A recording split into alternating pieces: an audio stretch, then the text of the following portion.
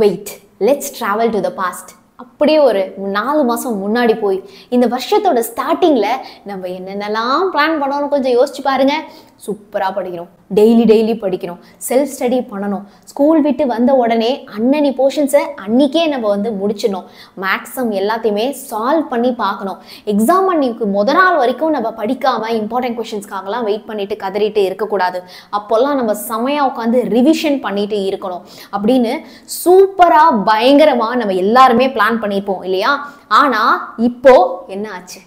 அந்த பிளான் எல்லாம் காத்தா போச்சு இல்லையா? 2 நாள் முன்னாடி நம்ம சேனல்ல ஒரு வீடியோ போஸ்ட் பண்ணியிருந்தேன், quarterly exam over what next அப்படின்னு சொல்லிட்டு. அதுல இந்த குவார்டர்லி எக்ஸாம்ல நீங்க என்னெல்லாம் தப்பு பண்ணீங்க பசங்களா அப்படின்னு சொல்லிட்டு நான் கமெண்ட் பண்ண சொல்லியிருந்தேன். 2 சேனல் அந்த வீடியோ அண்ட் தென் ஷார்ட்ஸ் இது எல்லாத்தையும் கம்பைன் பண்ணி பார்த்தா ஒரு 1500 people கமெண்ட் பண்ணியிருந்தாங்க.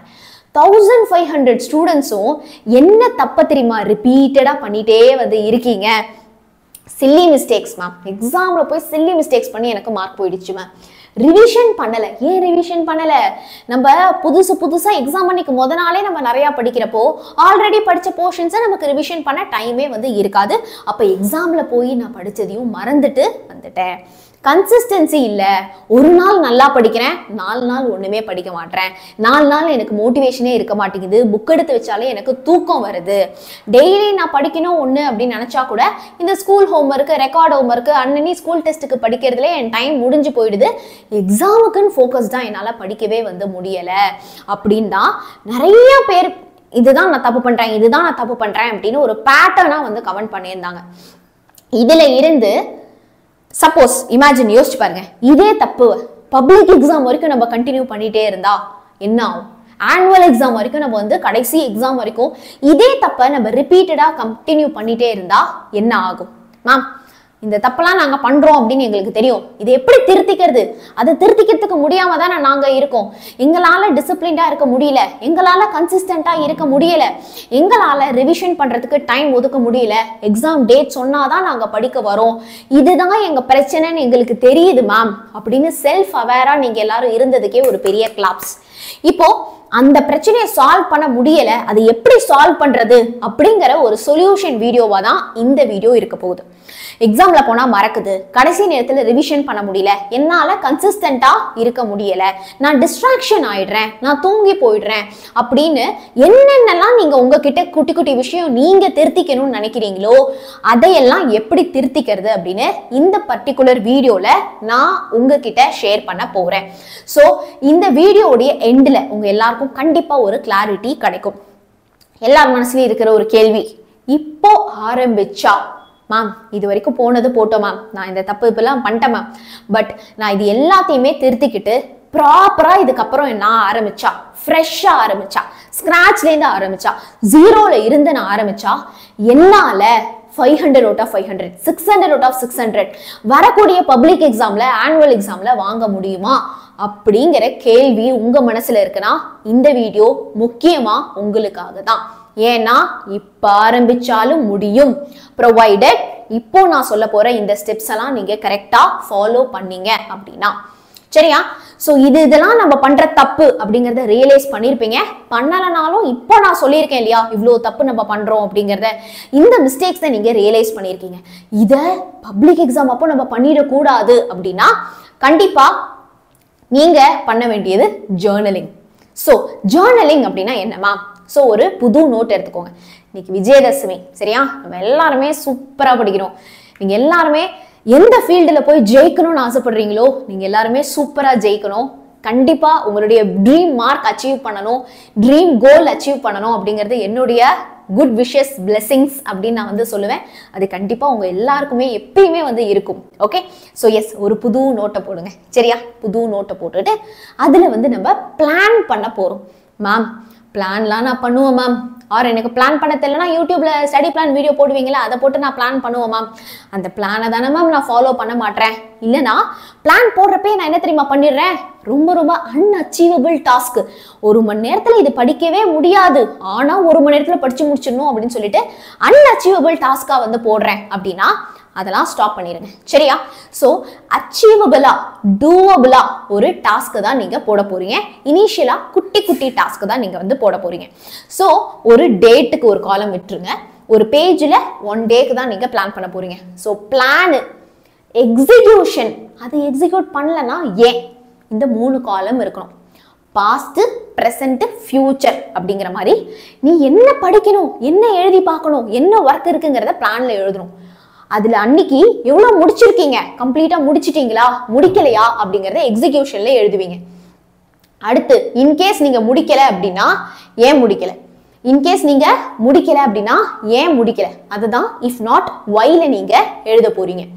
இது மூலமா நம்ம பிளானை நம்ம ட்ராக் பண்ண முடியும். சும்மா பேப்பரா எடுத்து பிளான் பண்ணிட்டு அதுல என்ன நம்ம செயல்படுத்திருக்கோங்கிறதே நம்ம எழுதல, ஏன் செயல்படுத்த மாற்றோம் அப்படிங்கறதையும் ரியலைஸ் பண்ணலனா நீங்க இவ்வளவு நாளா போட்டுட்டு இருந்த எல்லா பிளானுமே எக்ஸிக்யூட் பண்ணாம போறதுக்கே ஒரு முக்கிய ரீசன் இதுதான். எக்ஸாம்பிள், நான் சும்மா கொடுத்துருக்கேன், நீ கம்மியா கூட போட்டுக்கோ, இந்த 5 சம் இன்னைக்கு பிராக்டிஸ் பண்ணணுங்கிறது கூட பிளானா எழுதிக்கோ. இதுல வரிசையா நீ எல்லா சப்ஜெக்ட்டுக்குமே எழுதிக்கலாம், எப்படி வேணா நீங்க பிளான் பண்ணிக்கலாம். மேக்ஸ்ல இந்த சாப்டர்ல இந்த எக்ஸசைஸ் நான் சால்வ் பண்ண போறேன். ஓகே, எக்ஸிக்யூஷன் ஃபுல்லா முடிச்சிட்டியா, சூப்பர், ஒரு டிக்கு போட்டு வெல் டன், ஜெயிச்சிட்டமாரா அப்படிங்கிற மாதிரி நீங்க போட்டுக்கோங்க. இல்லைன்னா பெண்டிங் 2 sums, 2 sum பெண்டிங். ஏன் ப்ரொக்ராஸ்டினேட் பண்ணிட்டேன், அப்புறம் பார்த்துக்கலான்னு விட்டுட்டேன், ஃபோனால டிஸ்ட்ராக்ட் ஆயிட்டேன், வீட்டில் வெளியே கூப்பிட்டு போயிட்டாங்க, ஸ்கூல் ஹோம்ஒர்க் முடிக்கவே ரொம்ப டைம் ஆயிடுச்சா, ஆர் ஸ்கூல் ஹோம்ஒர்க்குமே நீங்க இதில் எழுதலாம், இந்த ஒர்க்கை முடிக்க ரொம்ப டைம் ஆயிடுச்சா, அதனால டைம் பத்தலை, இந்த மாதிரி. இல்லைனா நீ போட்ட பிளானே அந்த டைம்குள்ள முடிக்க முடியாத மாதிரி இருக்குது, நீ எனவே டைம் மென்ஷன் பண்ண போறது கிடையாது, ஆனா அந்த 1 டேக்குள்ளேயே முடிக்க முடியாத அளவுக்கு ஒரு பெரிய சப்ஜெக்டா அது இருக்கு, இல்லை ஒரு பெரிய சாப்டரா இருக்கு அப்படின்னா அன்அச்சீவபிள் டார்கெட்டா செட் பண்ணிட்டேன் அப்படின்னு எதனால நீ அந்த பிளானை ஃபாலோ பண்ணலங்கிறத இந்த 3rd காலம்ல கண்டிப்பா எழுத போறீங்க. மேம் இப்பெல்லாம் எழுதினா மட்டும் நாங்க படிச்சிடுவோமா, நாங்க முன்னேறிடுவோமா, எங்க தப்பெல்லாம் சரியாயிடுமா அப்படின்னா இந்த நோட் புக்குக்கு 2 ரூல் இருக்கு. ஸோ அந்த 2 ரூலை கண்டிப்பா ஃபாலோ பண்ணியே தீரணும், அப்பதான் நீங்க வின் பண்ணுவீங்க. ரூல் நம்பர் 1 என்ன தெரியுமா, உங்களுக்குலாம் கேட்டாலே ஜாலியா இருக்கும். You can to any number of mistakes. இதுல என்ன வேணா தப்பு பண்ணலாம், எவ்வளோ வேணா தப்பு பண்ணலாம், சரியா? ஸோ இந்த இஃப் நாட் ஒய்னு ஒரு காலம் பார்த்தோம்ல, அதுல நீ எழுதா, டிஸ்ட்ராக்ட் ஆயிட்டேன், ஃபோன் பார்த்துட்டு இருந்தேன், தூங்கிட்டேன், இவங்க வந்து டிஸ்டர்ப் பண்ணிட்டாங்க, அவங்க வந்து டிஸ்டர்ப் பண்ணிட்டாங்க, நான் தான் மறந்துட்டேன் அப்படிங்கிற மாதிரி நீ என்ன வேணா மிஸ்டேக்ஸ் வந்து எழுதலாம். ஆனா ரூல் நம்பர் 2 என்ன தெரியுமா, ஒரு மிஸ்டேக்கை ஒரு வாட்டி தான் பண்ணணும். You should never ever repeat the same mistake again. எவ்வளோ தப்பு பண்ணுவீங்க, 100 தப்பு, 200 தப்பு, ஆனா ஒரு நாள் பண்ண தப்பு திருப்பி பண்ண மாட்டீங்க இல்லையா?